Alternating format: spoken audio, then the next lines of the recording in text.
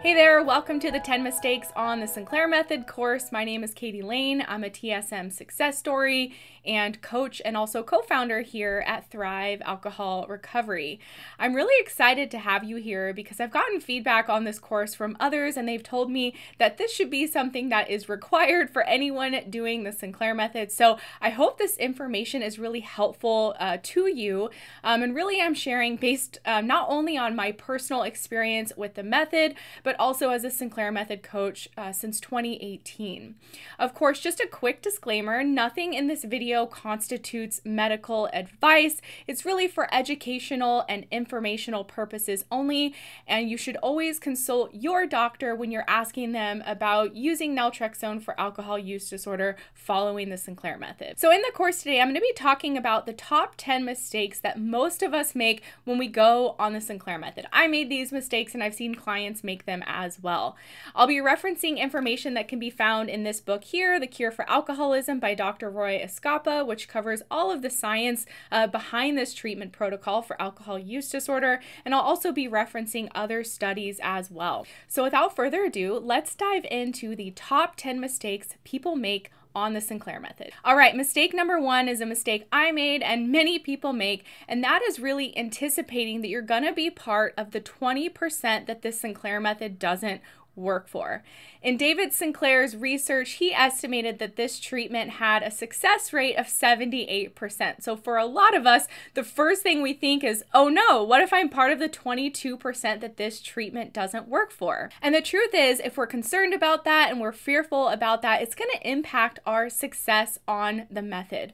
I mean, if you look at the success rate according to his data, really odds are in your favor. It has a clinically proven 78% success rate. It's been researched for decades, and this is something that's been proven over and over again. So I would just try not to focus on this too much and recognize that it's more than likely going to work for you considering the results that he got in the clinical trials of 78% success rate. And I've been lucky enough to be mentored by a lot of doctors who work in this space over the last 5 years. And when I've asked them about their experience with the success rate on the method and how it compares to the success that Sinclair saw in his research, they say it's about the same. So again, try not to focus on the 22% it doesn't work for. I remember when I went into this treatment, I don't even think I was really aware that there was people it didn't work for, and I was just convinced. I was like, this treatment is going to work for me. And I think that confidence and faith in the protocol really helped me stay committed and really ultimately see success with the treatment. Mistake number two is anticipating that you will have side effects with the naltrexone medication and not following your doctor's guidance with regards to dosing and the medication. Oftentimes when people learn about naltrexone, they rush to the internet to look up side effects, and when they see these side effects listed, they can get really concerned and fearful that these side effects might impact them. But the good news is that actually naltrexone side effects only impact a small percentage of people, and according to studies, even if someone has side effects in the beginning, they will usually go away after the initial period of the treatment. According to one study, it said that common adverse events are nausea, vomiting, headache, and fatigue, but most side effects are mild and self-limiting and usually occur only during the initial therapy. It also says that the typical starting dose of naltrexone is 25 milligrams for several days, with a subsequent increase to 50 milligrams per day over approximately 1 week.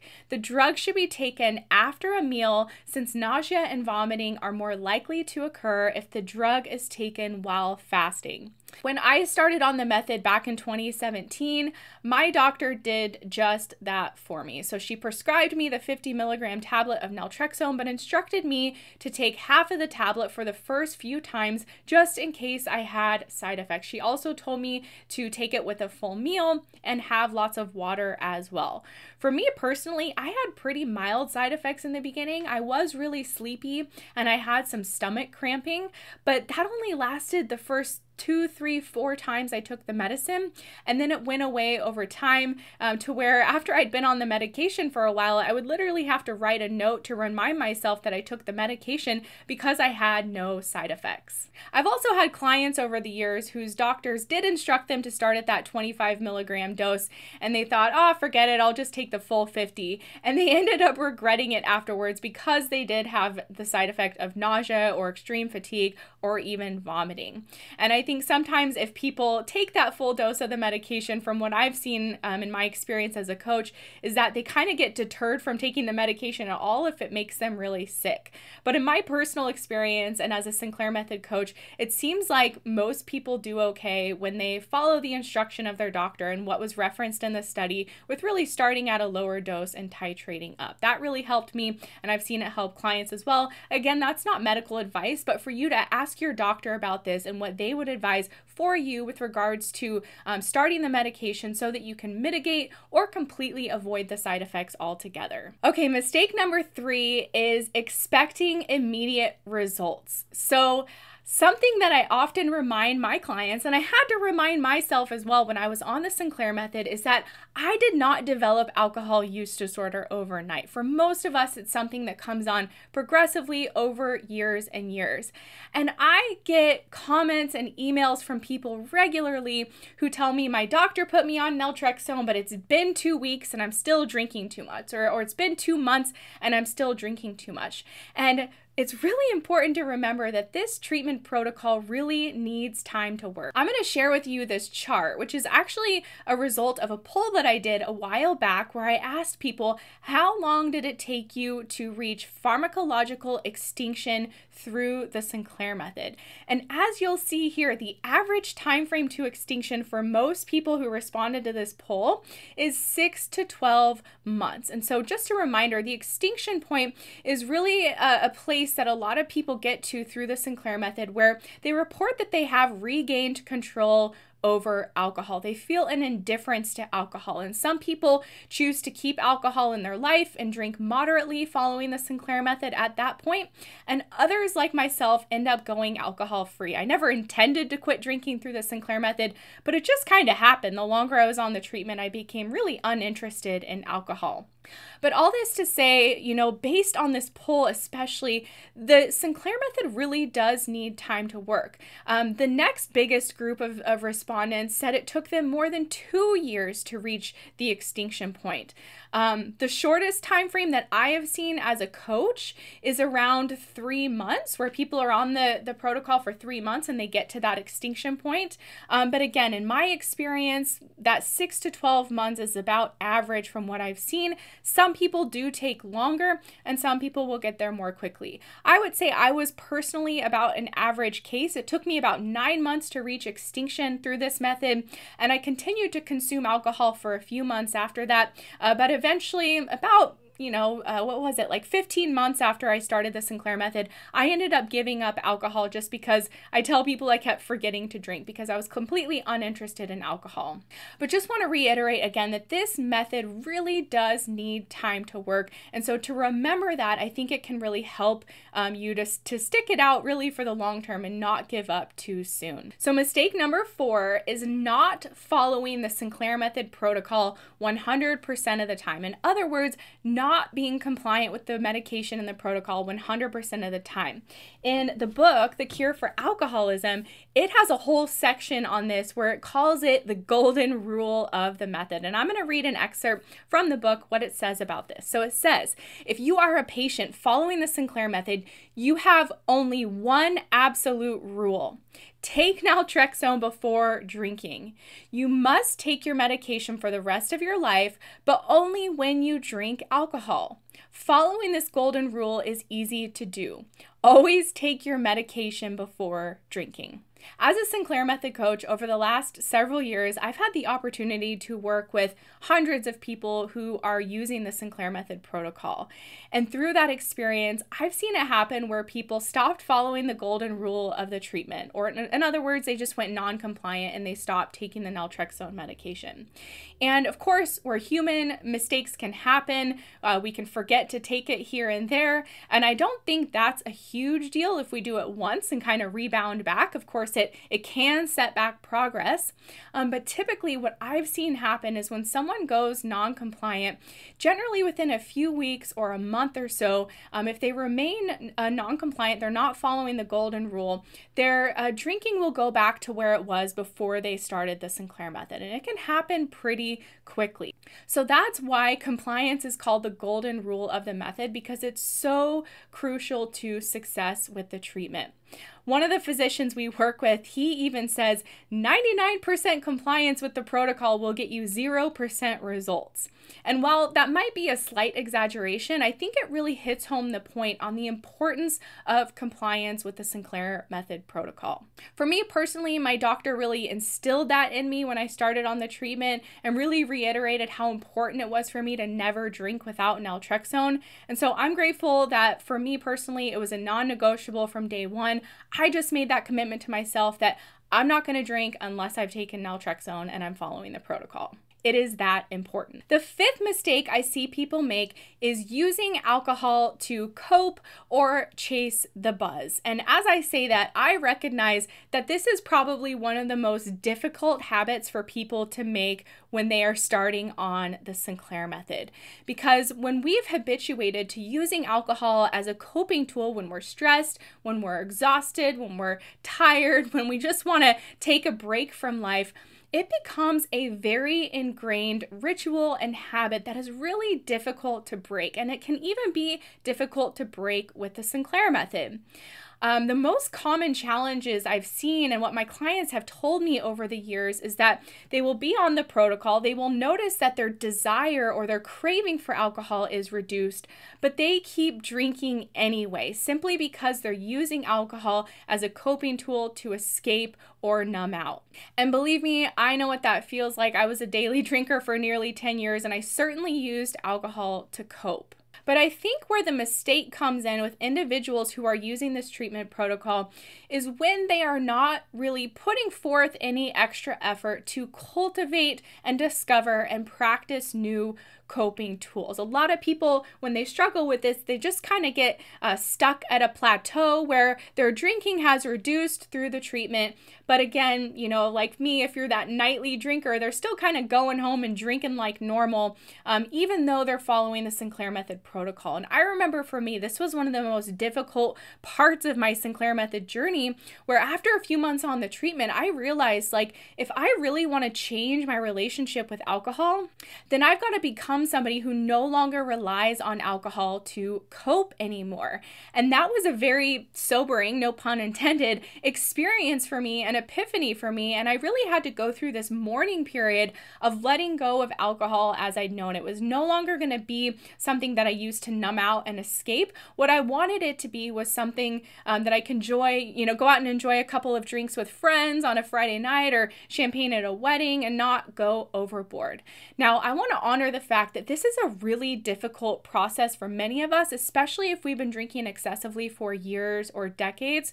So I think in my experience as a coach that changes with regards to our coping tools are best done gradually and little by little over time. And this is something we help our members with in our program. We have weekly check-ins where they can set 1, 2, maybe 3 small goals for the week that they are focused on to help them break unhealthy and unhelpful coping habits around alcohol and find other ways to unwind and de-stress in the evening. And again, it's a very gradual process. It's not something that we need to figure out overnight, but I think having attention on it and consistently trying different ways to cope and unwind in life instead of just going to the default choice of alcohol is really crucial to success on this treatment. I have a lot of clients come to me after a few months on the method, and they'll report to me that I feel like I'm only relying on the medication. I'm not doing the work. So I think a lot of people are aware of that.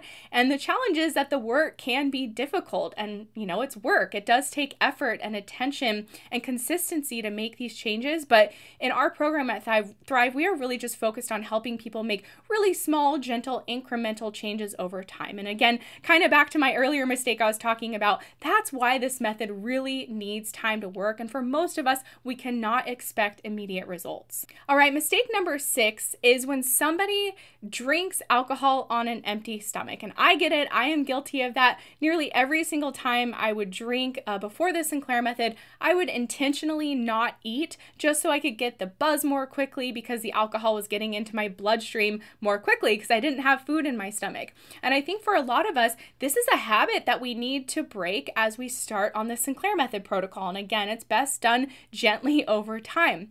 But sometimes I'll work with clients who are intentionally still not eating, but they're following the Sinclair Method protocol, but they're not eating, so they're drinking on an empty stomach and the alcohol's hitting the bloodstream and they're getting the buzz more quickly. And it really just fights the protocol. It kind of prolongs the progress that somebody can make following the Sinclair Method protocol. So I recognize again that this is a habit that needs breaking. It might take time. It might be a pretty big change for some people to make. I know it was a change for me. It required extra planning and thoughtfulness, and I wasn't always perfect at it. But I think recognizing that this is an important habit to break and really only consume alcohol after you have food in your stomach. It will help you absorb it more slowly. And in my personal experience, I feel like it helped naltrexone work even better. When I was drinking on an empty stomach, I feel like I could drink much more alcohol. I was drinking much more quickly, but I noticed if I drank with a meal, I didn't really want to have a second, third, or fourth drink, especially the longer that I was on the treatment protocol.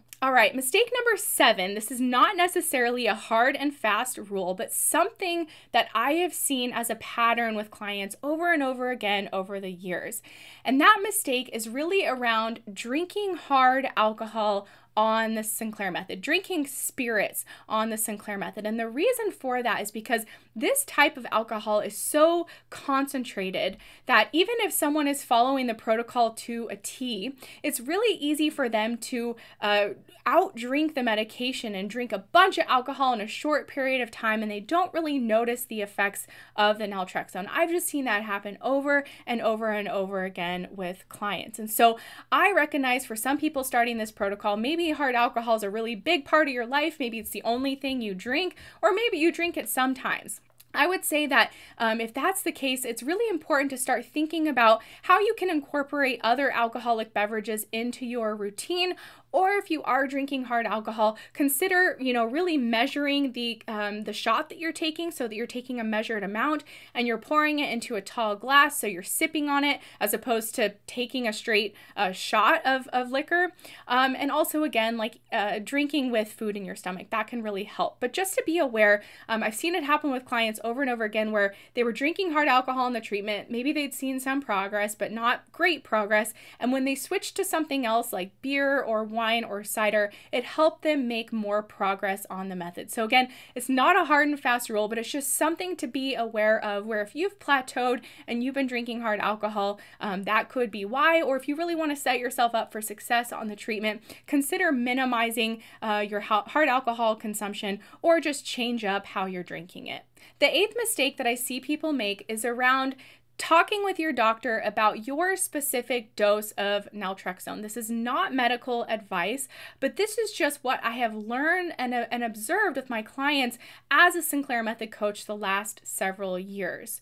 So just like I referenced that study where it was suggesting that people start the medication at a 25 milligram dose and kind of work up from there, I've had clients whose doctors kept them at a 50 milligram dose for the duration of their Sinclair Method protocol, and they did really well. And I've had other clients whose doctors put them on a higher dose, and that really helped them.